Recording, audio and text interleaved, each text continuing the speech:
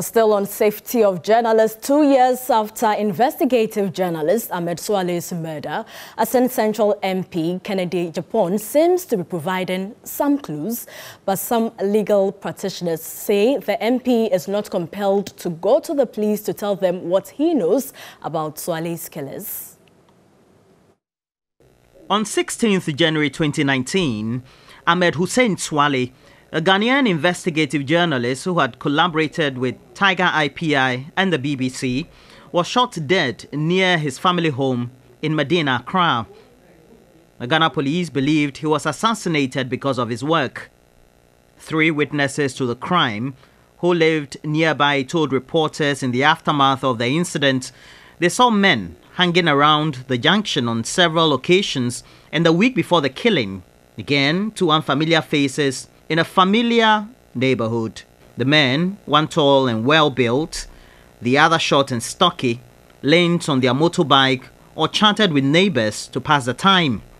They came with a motor, and the motor too was there on, making noise. So like we thought they are also part of the Muslim people. They used to come and then have their meeting over there. They bought alcohol from a shop and helped even a man carry pails of water. One neighbor said they seemed quite suspicious.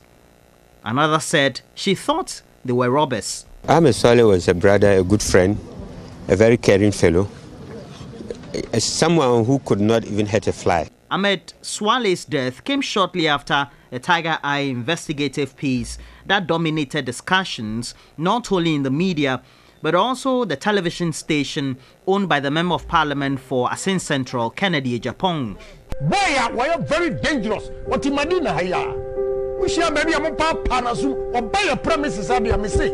Me, Mumuno, near baby Amitia. Because a bad. Sa Ahmed no. Mun show more pictures in the area. Somebody picture and children. When you are almost what in Medina. We will go after them. Daniel, Desmond, Ahmed, Sam Larry, Raman. As quickly as possible. Yeah, as quickly as possible. The death of Ahmed Suale has always dominated the media, but 2 years on, the only indication of getting closer to knowing who killed him is again coming from the Member of Parliament for Asen Central. And I have typical example of Ahmed Suale. When I condemn Anas, Omu Akazakwe Omu di. Onipa na okunu no wo Ashanti region na akwano your friend Ansu Giabo and mu ye privilege mu ye privilege you are the first a shemebufuo mesi okumase your friend Ansu Giabo. These allegations being bandied around also raise deeper legal issues. Chris Lebrecht Malmhesi is a legal practitioner. If somebody expresses knowledge of knowing the corporates of a criminal enterprise, either subject to investigations or a trial, you cannot compel the person to come and testify. And you cannot also essentially compel the person to assist you with investigations. The person can avail himself for investigations, you see. So that is the trickery area as far as Kennedy Agyapong's expose could go.